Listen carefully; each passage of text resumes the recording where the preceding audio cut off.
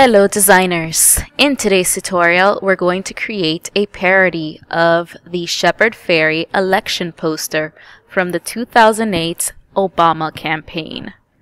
We are going to be using Illustrator to create this parody, primarily using the image trace panel so that we can create a vector object out of our reference image.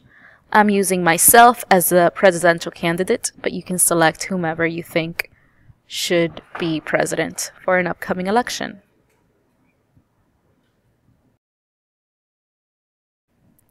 Before I start working on Illustrator, I'm actually going to go and do a little bit of editing of my reference image in Photoshop. I'm going to hit Ctrl O to open my reference image in Photoshop, and I need to make sure that I unlock the background layer. I want to eliminate as much of the background as possible before I place my reference photo in Illustrator.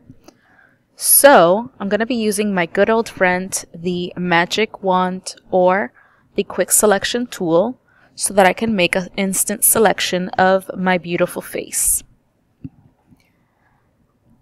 I noticed that some of the edges were a little bit jagged around my hair, so I'm going to select and mask and smooth out the edges. Then I'm going to the select menu at the top of my workspace, and I'm going to select the option that says Inverse. I'm going to hit Delete to try to get rid of the background. As a reminder, the checkerboard pattern means that you have transparency behind your image. I'm going to export my file as a PNG formatted file, and I'm going to call it Part 1 and save it in my desktop. I closed Photoshop because I no longer need it, and now in Illustrator I'm going to be creating a new document for print using the tabloid preset. I'm going to change the unit of measurements to inches so I can see more clearly what I'm doing, and I'm going to name this document Parody. Then I'm going to hit Create. I'm going to be using my layers panel quite extensively for this project, so what I want to do is I want to toggle the properties and layers panel open on separate areas of the workspace because I want to have both properties and layers visible throughout the whole time that I'm editing. I created a new layer called Background, and now I'm using colorhunt.co so I can select an interesting color palette for my parody. I'm going to be using this color palette because it uses a lot of flag colors like blues and reds. To create my background, I'm using my rectangle tool, and I'm flipping over to the color modes panel so that I can paste my hex code for that bright red into the fill of the rectangle.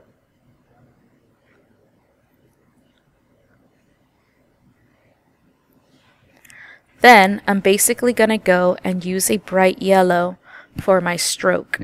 Now I am using bright yellow because I wanted to create some warmth in my overall parody, but you guys can use whatever color combinations you want.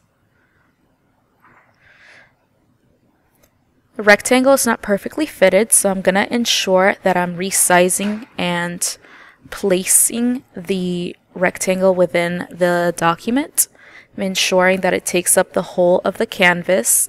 You can see how the stroke was too thick in the beginning, so I'm going to go and eliminate a little bit of that thickness, make it thinner, and start dragging on the corners so that I can ensure it fits the canvas.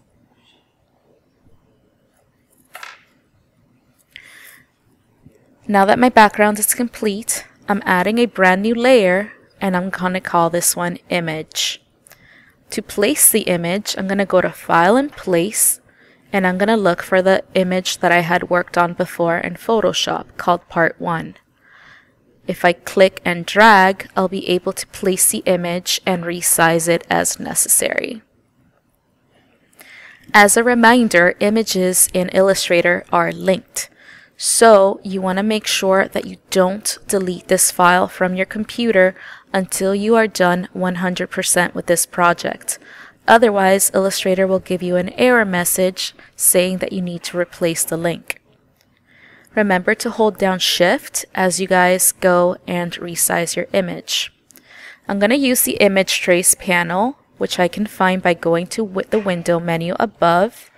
And I'm going to use the preset called Black and White Logo, which as you can see will flatten my image similar to the threshold adjustment in Photoshop. I need to make sure I go to the option in the image trace panel that says Ignore Color and select White, because I want to be able to fill all the black in the image with a different color. And if I leave the white enabled, it's going to give me issues later on. Once I adjust the image trace preset, I want to make sure I click Expand in my Properties panel, and then I can start playing around with filling the image with a different color fill.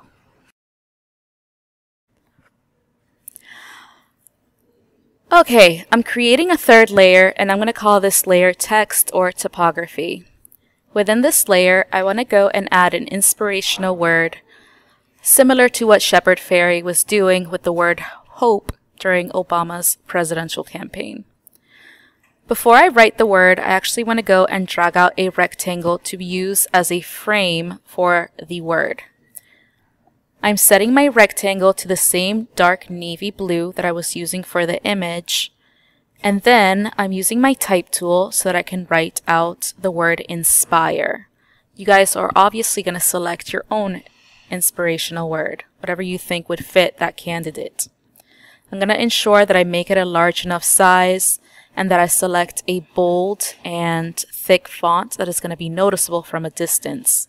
You also want to select a color that you're going to be able to view from a distance. You can see how the light blue that I'm selecting here creates enough contrast with the frame used in the background. Before I continue with my design, I want to ensure that none of these layers move on me. So in the Layers panel, I'm clicking in the little empty area between the eyeball and the layer name so that I can lock these layers in place. So I should lock the text layer, the image layer, and the background layer before proceeding. I want to do a little bit of work on the face and the eyes. So within the image layer, I'm creating a sub-layer that I am going to be using my pen and curvature tools so that I can go and fill some selections of the face. So you can see how I'm using my curvature tool and dragging a path around the eyes. I'm going to be dragging a path around the lips and around the main face shape. And I'm using colors that I've been using throughout the design. So the same blue that I was using on the word, you can see me using on the eyes, so that I can try to have a little bit of unity within the design overall. So in other words, you don't want to use a random color. You want to try to keep it to a color palette of roughly between 3 and 5 colors. You guys will recall that in order to create a closed path with the curvature and pen tools, you need to start in some part of the image, keep dropping points, and those points are going to be connected by either curves or line segments. To close the path, you need to go and click on the initial anchor point that you started off with, like you see me doing here for the shirt area. I recommend zooming in and panning over the sections that you want to work on in your designs, and then using your direct selection tool, double clicking on those anchor points and adjusting the illustrations a little further. You can see here how I'm just clicking on the anchor points so that I can adjust the curves of the contours of that shape and smooth them out and make them a little bit more refined. You can see that my last path that I'm using here is to go and fill up basically my face. Now you guys don't have to do it in the exact same order that I'm doing. You should be using your curvature and pen tools in some way, shape, or form to do some of the face or some of the body or some of the hair. It's completely up to you, but I don't want you guys to copy me either. You can see how I'm going and dragging on those sub layers in my layers panel so that I can play around with the stacking order and make the blue of the eyes and the blue of the lips stand out. You can also see how once again I'm zooming in and adjusting the anchor points using my direct selection tool so that I can further refine that edge.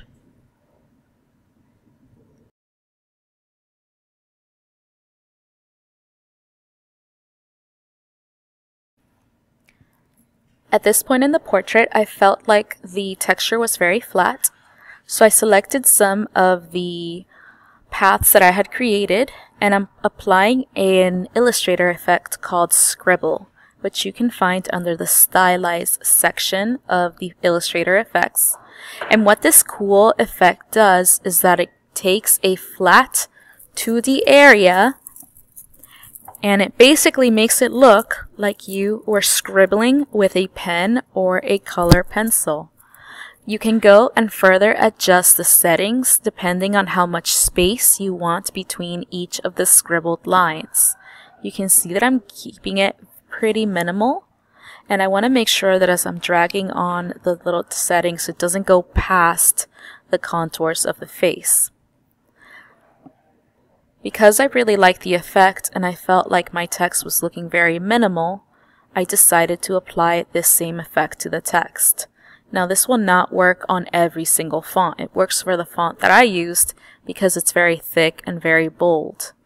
You do not want to use this if your font is a little bit more on the slim side.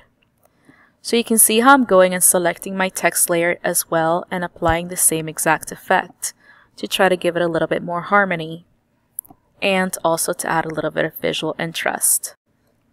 Having concluded most of the design, I'm ready to export my final draft by going to File, Export, Export As, and as I typically do, I'm going to export in PNG format. I want to make sure I select the option that says Use Artboards so that if you have anything else floating around your workspace, it doesn't get included. I also want to make sure that I select a high 300 pixels per inch resolution, as this will ensure that in printing, the image looks good. And that's how you create your parody. Hit me up if you have any questions.